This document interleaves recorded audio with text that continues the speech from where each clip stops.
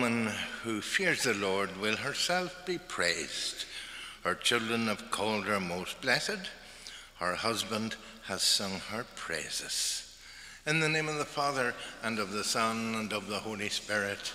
Amen. The Lord be with you.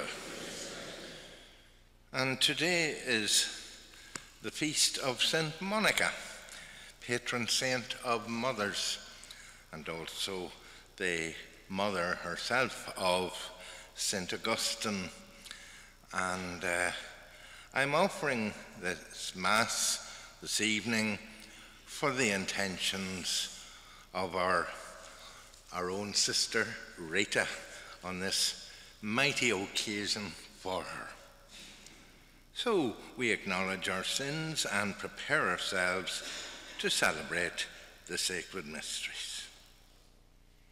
I confess to Almighty God and to you, my brothers and sisters, that I have greatly sinned in my thoughts and in my words, in what I have done and what I failed to do, through my fault, through my most grievous fault.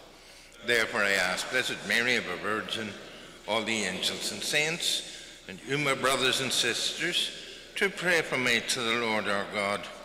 May Almighty God have mercy on us, forgive us our sins, and bring us to everlasting life. Lord, have mercy.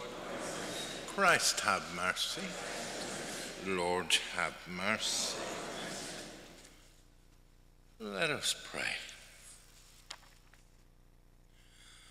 O God, who console the sorrowful, and who mercifully accepted the motherly tears of St. Monica for the conversion of her son Augustine, grant us through the intercession of them both that we may bitterly regret our sins and find the grace of your pardon. Through our Lord Jesus Christ, your Son, who lives and reigns with you in the unity of the Holy Spirit, God, forever and ever. Amen. And Sister Yvonne is going to proclaim God's word for us this evening. The first reading is from the second letter of St. Paul to the Thessalonians. To turn, brothers, to the coming of our Lord Jesus Christ, and how we shall all be gathered around him. Please do not get excited too soon or alarmed by any prediction or rumor or any letter claiming to come from us, implying that the day of the Lord has already arrived. Never let anyone deceive you in this way. Through the good news that we brought, God called you so that you should share the glory of our Lord Jesus Christ. Stand firm then, brothers, and keep the traditions that we taught you, whether by word of mouth or by letter. May our Lord Jesus Christ himself and God our Father, who has given us his love, and through his grace such inexhaustible comfort and such sure hope, comfort you and strengthen you in everything good that you do or say. This is the word of the Lord. Thanks be to God. The response, the Lord comes to rule the earth. The Lord comes to rule the earth. Proclaim to the nations, God is King. The world he made firm in its place. He will judge the peoples in fairness. The Lord comes to rule the earth. Let the heavens rejoice and earth be glad. Let the sea and all within it thunder praise. Let the land and all it bears rejoice. All the trees of the wood shout for joy at the presence of the Lord, for he comes to rule the earth. With justice he will rule the world. He will judge the peoples with his truth. Response. Alleluia, alleluia. Open our hearts, O Lord, to accept the words of your Son. Alleluia.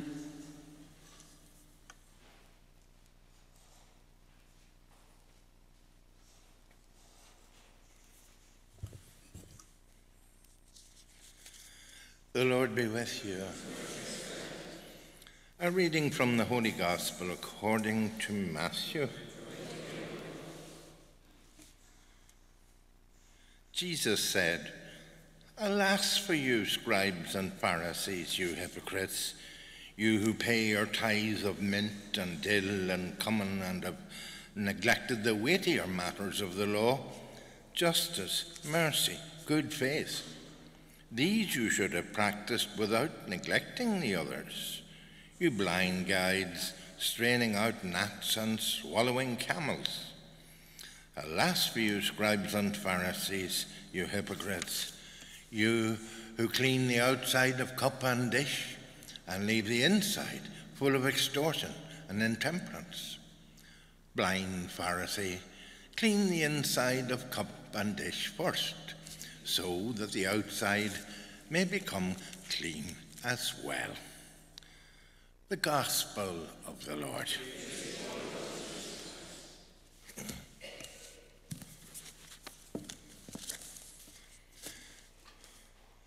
And as we reflect on the temptations of religion, we now pray.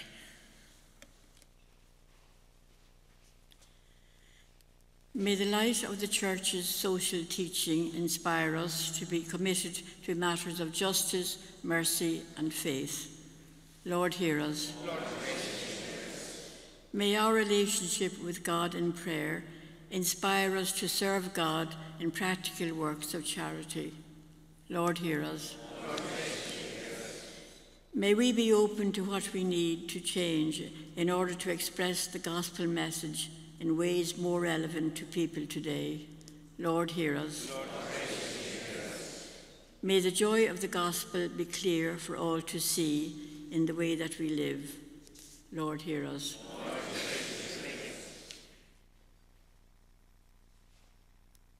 and we take a moment to pray for all our own intentions.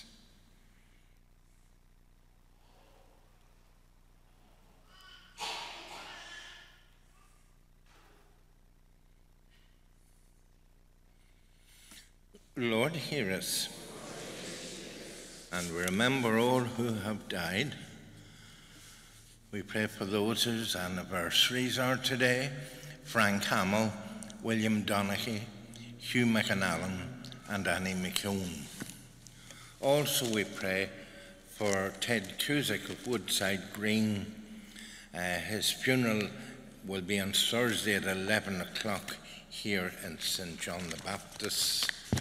And also Jim McParland of Ennisgrove Park, who died today. And his funeral mass is also here at 11 o'clock on Friday. May their souls and the souls of all the faithful departed, through the mercy of God, rest in peace. Amen. Let us pray. O God, mercifully hear our prayers offered in the name of Jesus Christ, our Lord. Amen.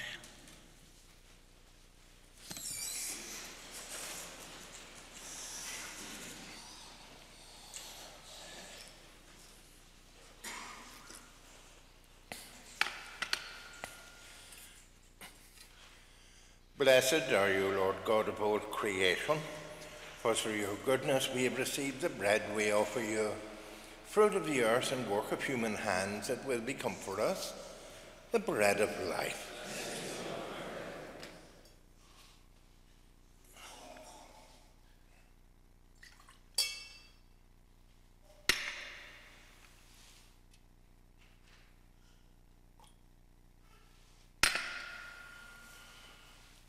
Blessed are you, Lord God of all creation, for through your goodness we have received the wine we offer you, fruit of the vine and work of human hands.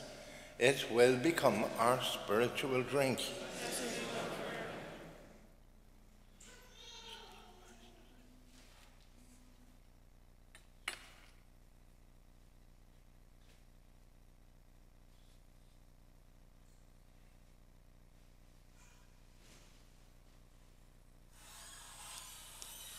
Pray, brothers and sisters, that my sacrifice and yours may be acceptable to God the Almighty Father.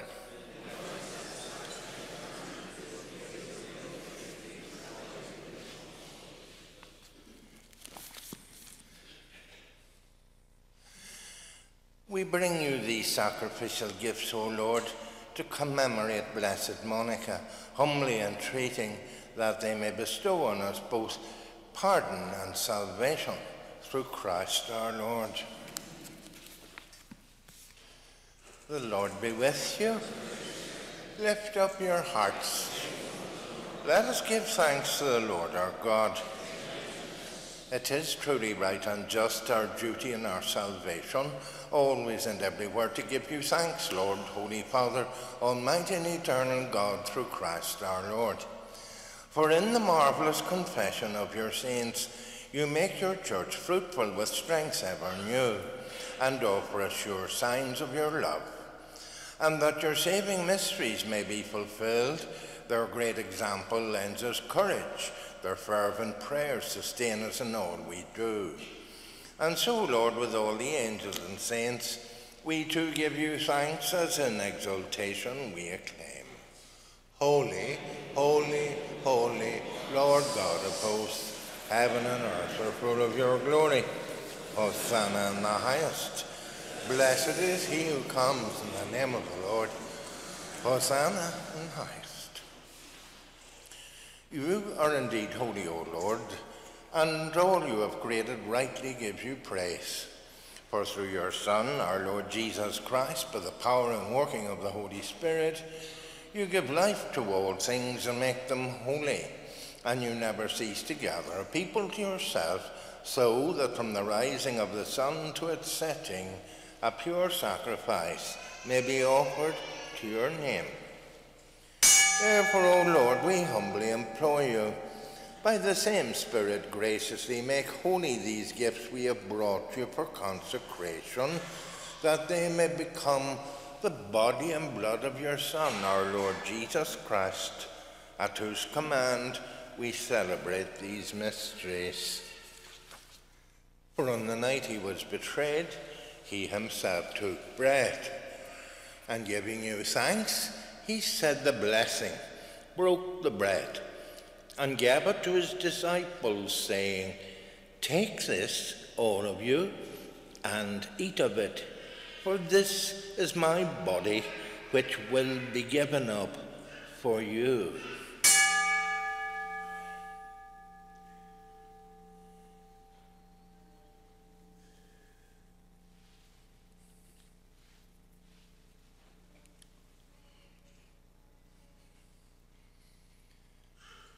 In a similar way, when supper was ended, he took the chalice, and giving you thanks, he said the blessing, and gave the chalice to his disciples, saying, "Take this, all of you, and drink from it, for this is the chalice of my blood, the blood of the new and eternal covenant, which will be poured out for you and for many for the forgiveness of sins. Do this in memory of me."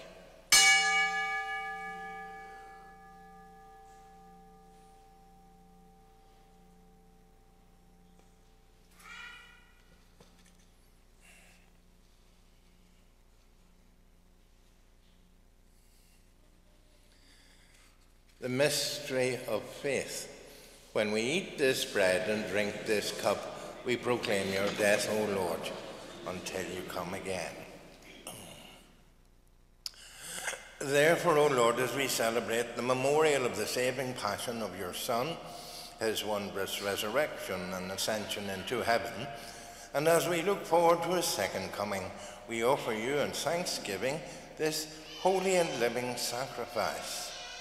Look, we pray upon the oblation of your church, and recognizing the sacrificial victim, by whose death you will to reconcile us to yourself, grant that we who are nourished by the body and blood of your Son, and filled with his Holy Spirit, may become one body, one spirit in Christ. May he make of us an eternal offering to you, so that we may obtain an inheritance with your elect, especially with the most blessed Virgin Mary, Mother of God, with Joseph, our venerable spouse, with your blessed apostles and glorious martyrs, with St. Monica, and with all the saints in whose constant intercession in your presence we rely for unfailing help. May this sacrifice of our reconciliation, we pray, O Lord, advance the peace and salvation of all the world. Be pleased to confirm in faith and charity your pilgrim church on earth, with your servant Francis, our Pope, and Eamon, our Bishop, his assistant Bishop Michael, the order of bishops, all the clergy, and the entire people you have gained for your own. Listen graciously to the prayers of this family whom you have summoned before you.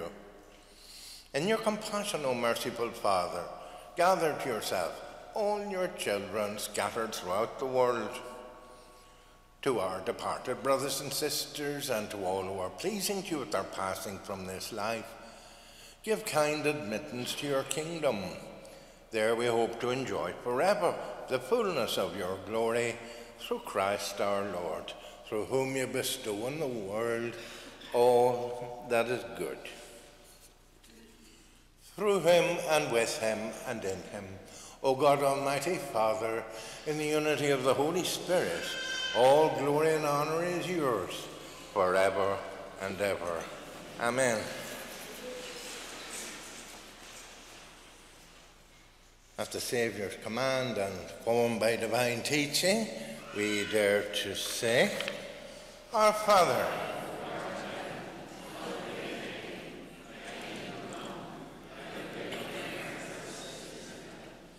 give us this day our daily bread, and forgive us our trespasses, as we forgive those who trespass against us.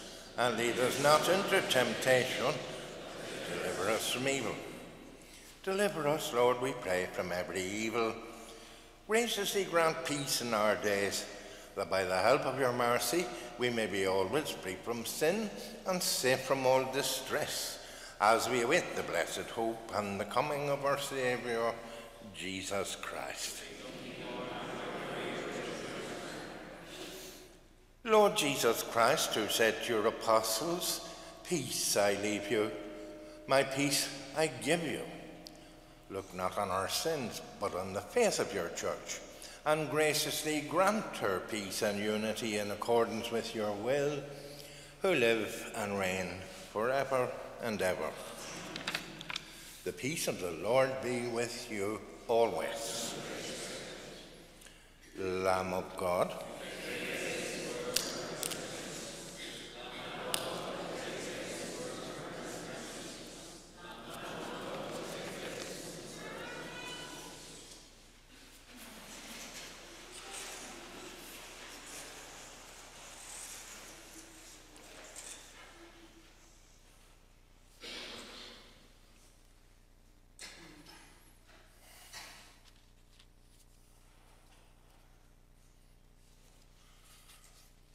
behold the Lamb of God.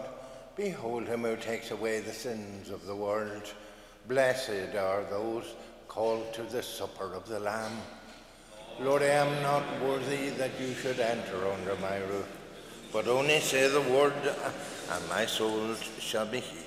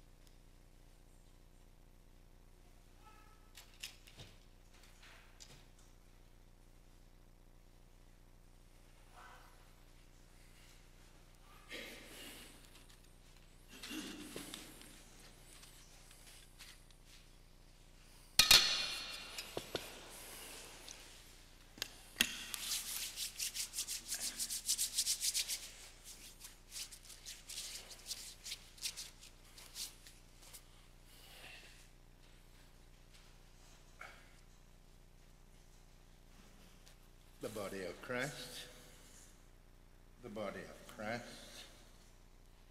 the body of Christ, the body of Christ.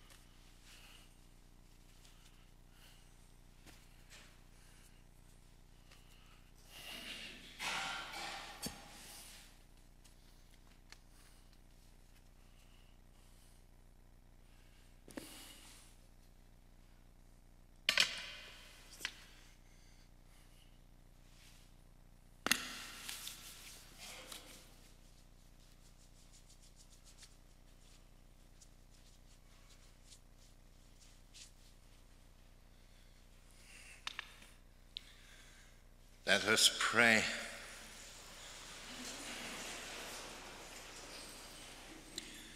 May the working of this divine sacrament enlighten and inflame us, Almighty God, on this feast day of Blessed Monica, that we may be ever fervent with holy desires and abound in good works, through Christ our Lord.